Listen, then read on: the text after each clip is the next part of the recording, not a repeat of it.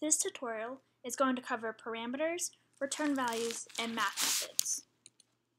Before we begin, make sure that you have Java and the Java JDK downloaded on your computer. You can run java-version in your terminal to check. Also, make sure that you have IntelliJ or some other IDE or text editor downloaded on your computer that you're comfortable using for editing your code. And have ageinformation.java and receipt.java downloaded somewhere on your computer. If you've completed the other tutorials and practice problems on this playlist, you'll have them already. And it's suggested that you watch the previous Java tutorials just so that you're up to date with what's been covered so far. Parameters. Some vocab. The caller is the method calling a method. So it's the one who is actually using the method. And then a parameter is a value passed to a method by its caller. The purpose of parameters. Parameters, like methods, are used to reduce redundancy in code. They're a way to customize what's being done inside a method so you don't have to write a new method for every version of the code. Calling a method with a parameter, or creating a method with a parameter. So here's an example of what the syntax for a method with a parameter is.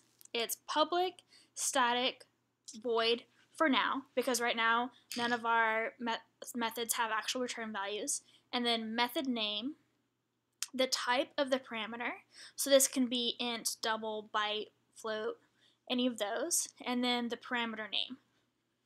And then inside of these braces, you do stuff with the parameter. An example here is just to print it out. So like I said, this can be any type. And then these two have to match exactly. So having a parameter is like having a variable that's declared like this for the method, and then you have to use it with the exact matching name inside of the method to actually get its value. Calling a method with a parameter. So here's an example of that with the main. You can call it with a variable for the parameter like this, so type x equals value and then method name x, or you can call it with an explicit value. So let's say that the type was int, this would be method name 2. And the name of the parameter that you pass it, so it doesn't have to match the parameter name that from the method declaration. So here we named it parameter name whenever we were declaring the method. But then we were actually using the method, we passed it a variable named x. You can have multiple parameters. And these can be of different types or the same types, and you just put them in the method declaration with commas between them. So in this case, type 1, parameter 1, type 2, parameter 2, type 3, parameter 3. And then inside the braces for that method, you just use those parameters however you think you need to. Scope. Scope is the context within which a variable can be accessed. Variables can only be accessed within the pair of braces that they are defined in. So variables defined in the main can only be accessed within methods if they are passed as parameters. Any variables defined within methods can only be accessed within those methods. So this explains why we need parameters for methods that are outside of the main.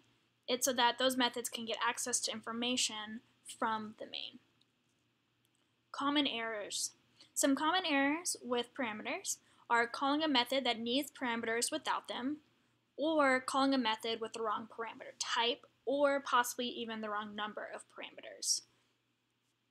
And both of these things will cause compile errors. Primitive types as parameters. So value semantics means when a primitive value is passed as a parameter, its value is copied over. So modifying a parameter will not affect the variable passed in. So let's say that I had, int x in the main that I passed to another method. If I add 3 to x within that method, it won't add 3 to x in main, just in the copy of x for the method that I called. Method overloading. Method overloading is when two or more methods have the same name but different parameter list. So this means either a different number of parameters or parameters of different types. Here's an example. I have two methods called method name. The first one just has one parameter called parameter name. And then the second one has three different parameters. And this allows me to have those two methods with the same name because the computer and compiler are able to recognize them as two distinct methods. So we're going to do this exercise. We're going to edit the age information code, so the code in ageinformation.java, to include a method that will print the following information with age as a parameter. So we want to change the code so that there's one method that prints all the age information, a method for the number of decades, for the years into the decade, the way to 100 based on the age, and then the way to x, where x is some given age. So I already have IntelliJ open here. So I'm going to create a package for this tutorial. I'm going to call it parameters return values and math methods. Kind of long. Actually, I want to rename this so it starts with a lowercase. Okay, and then in here, I want to go to age information and copy and paste. Age information with methods. Okay, so now I have this age information with methods class, and you can see it looks like this. And the first method that I'm going to write is the one that basically just does all of this inside of it with age as a parameter. So I'm going to call it public static void print age information, and it's going to take in int age.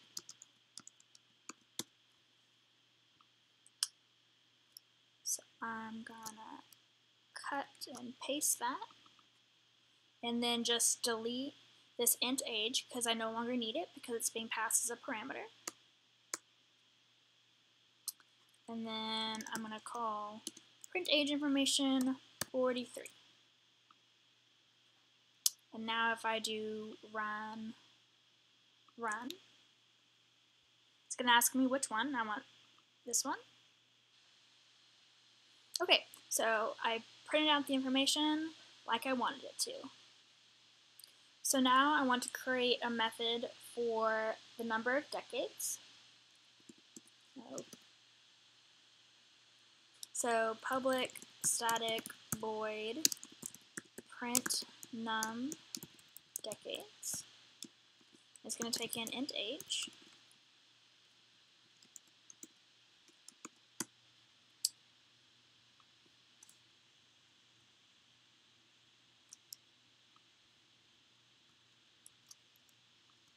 So I'm going to put in this print statement, but I still need the num decades. So I'm going to move this calculation inside of my method, and then where this missing print statement is, do print num decades age. And now the same thing for years into decade. So I'm going to do public static void print years into decade int age. And again, I'm going to copy this print statement because it's the one that I want, and then cut that calculation so that it has the appropriate information there, and then replace the print statement in the original method with print years into decade and age. And again, another method for way to 100. So I'm going to do public static void print way to 100 based on int age.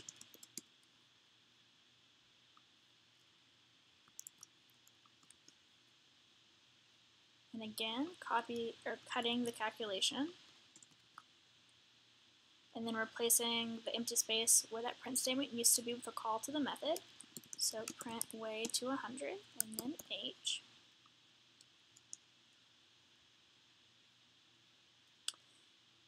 And then this over 30, I'm just going to leave it because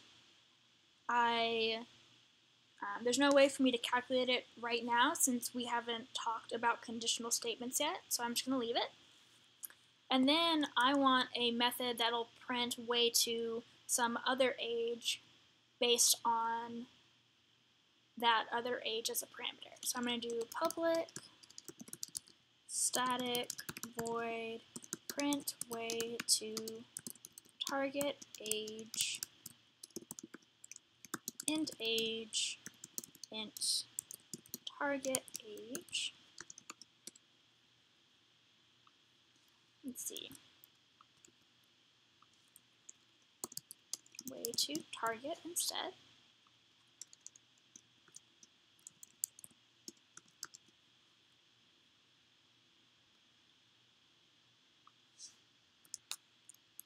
And then it's pretty much the same calculation as way to 100, except now I want to do way to target. And instead of dividing by 100, I want to divide by target age.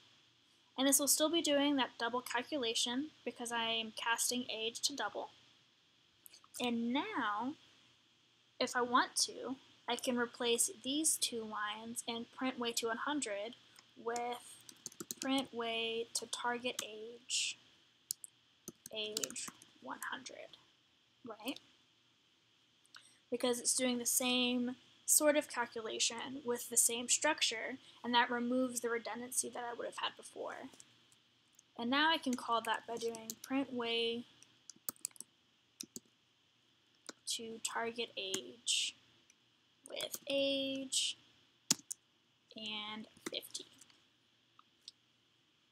And this is something helpful that IntelliJ does whenever you pass explicit parameters instead of using variables for them. It tells you the name of the parameter that you're giving it to. Okay. And that's it. So I'm going to hit play again to see if this does what I would expect. And it does. So I'm 43, that's 4 decades. And then all the other information, 3 years into current decade, 0.43 to 100, 0.86 to 50, and I am over 30.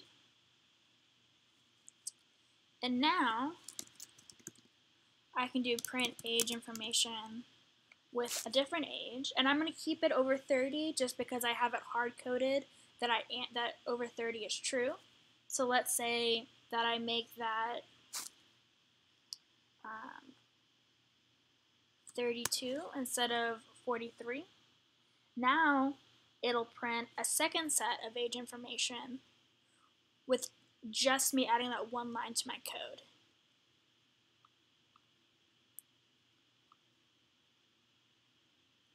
And that just shows a huge benefit of using methods, specifically methods with parameters. You can pass in, you can change what you're passing in and get a whole new set of output without having to change hardly anything about the code that you've written.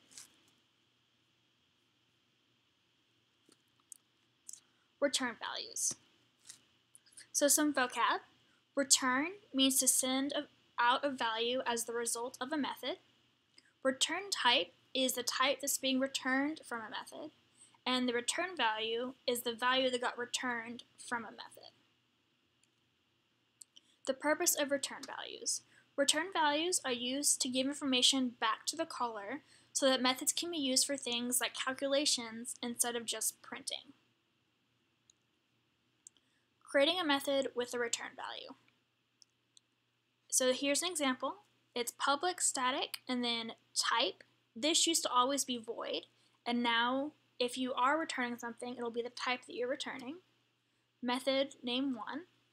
And so you can do it like this with type X, and then some code calculation, and then return x. Or you can return an explicit value, like just return value. So this could be public static double method name 2 return 1.3. Calling a method with the return value. And this is how you would call it. It would be type x equals method name 1, and then type 2 equals method name 2. And it's important that you save off the answer from the method that you called, or the return value doesn't really go anywhere. It would be exactly like doing 3 colon in your code. It wouldn't actually do anything.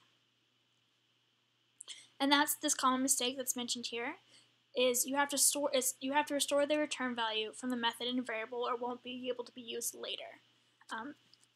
Alternatively, if you just wanted to print the return value, you could use the method directly inside of a println statement. And you can't overload methods with return values because method overloading only works with different parameters. If you try to create different methods with the same name and the same parameters, but with different return types, you'll get a compile error. And that's just because the compiler doesn't have any good way to tell the difference between the two methods when you're trying to call them. Having different parameters gives it context about which one to use, but having different return types just doesn't. So it needs more information. So our return value exercise, we're going to edit the receipt code to have the following methods. A method that prints out the receipt based on a subtotal, a method for calculating the total with tax, and a method for calculating the total with tip. So if we go back to IntelliJ,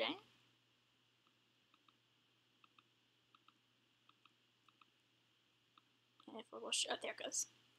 So I'm going to copy this and paste, and I'm going to call it receipt with methods. And this is going to mix methods with parameters and return values. So I can do public static void print receipt, and it's going to take in a double subtotal.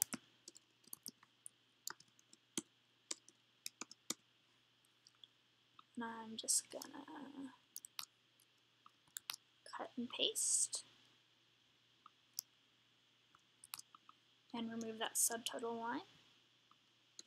And then inside my main, call print receipt with the subtotal. And now I want a method that calculates the total with tax. So I'm going to do public static double total with tax, double subtotal. And here, you'll see that I have a compile error because I'm missing a return statement, and that's because it's expecting me to return something because I've told it that I will.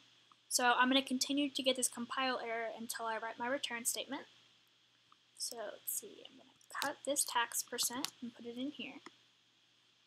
And then I'm going to cut this calculation statement.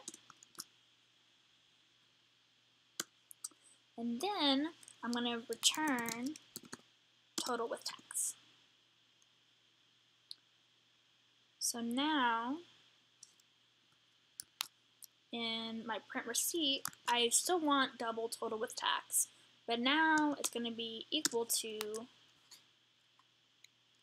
calculate total with tax subtotal. It's better to give your methods more descriptive names, so I made it calculate total with tax just so that I would be very, very clear about what the method is doing. And this is an example of a method that's returning a variable. And now I'm going to do public static double calculate total with tip, double subtotal. So I'm going to cut this tip %. And now I'm going to return this directly. In here, I called it total with tax, and I called this subtotal, so you can tell I'm getting compile error because it doesn't recognize the symbol total with tax. So I'm going to change this parameter name to be total with tax. And I'm getting this gray squiggle again because it's telling me it's never used. So now I'm going to put it here. Calculate total with tip, and then I'm going to give it total with tax. And now it's going to do the prints like it did before because these variables are all still defined. So I'm going to hit play. And you can tell that it did the age information, and that's because age information is still what's selected here. So what I actually want it to run is receipt with methods, but you can tell it's not here yet. And that's why we've kept having to do run, is that it actually creates the configuration for us that we want. So I'm going to do that again. And I'm going to pick receipt with methods. And you can tell that that changed in this little drop down here. So it gave me exactly what I expected. It gave me my subtotal, my total with tax, and my final total. Now, it's doing that thing again where it gives me way too many decimal points, and we're going to learn in the next tutorial how to take care of those. But for now, this is what we have for our receipt again.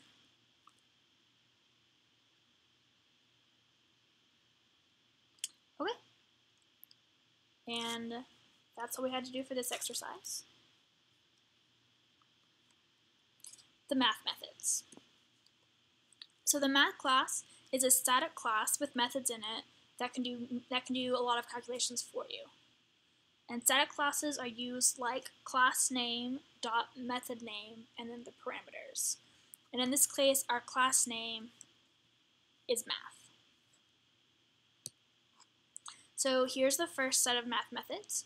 There's math.abs, which will give you the absolute value, math.ceil, which will move the value up to the ceiling, so it takes in a decimal number and rounds it up always. Math.floor takes in a decimal and rounds it down always. Math.log10 will give you the logarithm base 10 of a number. Math.max will give you the larger of two values. Math.min will give you the smaller of two values. And math.pow will raise the base to the exponent. And something to keep in mind is that most math methods return doubles. The second set of methods are math.random, which returns a double between 0 and 1. And if you want to get a random number between, say, 10 and 20, you would have to multiply math.random and then add to it. Math.round will round to the nearest whole number, and that'll do it based on normal rounding semantics. Anything below 0.5 will be rounded down, anything above rounded up. Math.square root will give you the square root of the value. And then these three, math.sine, math.cosine, and math.tan, will give you the sine, cosine, and tangent of an angle in radians. And then math.2 degrees and math.2 radians will convert degrees to radians and back. Some constants. There are classes that have constants associated with them, and constants are just variables that have set values that never change that can be used to prevent magic numbers in your code. And a magic number is just any number in your code that looks like it appears out of nowhere that doesn't have any context with it. And in math, the math class has two main constants. There's math.e, which is 2.7182818, and then continuing on. And then math.pi, which is 3.1415926, continuing out, and they can be used for things like calculating the area of a circle and all that. Some practice for later. You want to write some calculation methods. So a method that calculates the average of 2 numbers, a method that calculates the average of 3 numbers using method overloading, one that calculates the perimeter of a rectangle, and one that calculates the area of a rectangle, another one that calculates the circumference of a circle, and one that calculates the area of a circle. And when using these methods, be sure to print out their values with the appropriate context, just so that you can make sure that you did them correctly and that you know how to use them within the right flow of a program. And that's it. I hope that was helpful.